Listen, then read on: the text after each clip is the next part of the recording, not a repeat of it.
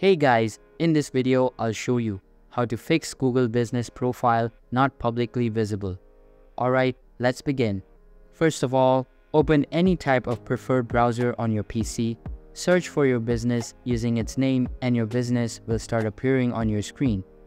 Now the main problem that causes this problem is incomplete information. So the first thing you need to do is click on the Edit Profile button at the left side and a dialog box will appear in your screen. What you need to do is enter all of the required information being asked in this dialog box and then save them. Another thing you can do is verifying your business. For that, click on the three dots icon and a menu will open up. Now select your business profiles option from this drop-down menu and a new window will be displayed. Here, all of your available businesses will be present. You can see that my business profile is verified, so you just need to click on the verify button at the right side of it and you are done. So that's basically how you can fix Google Business Profile not publicly visible. And that's it for this video. If you find this helpful, consider subscribing and giving this a big thumbs up.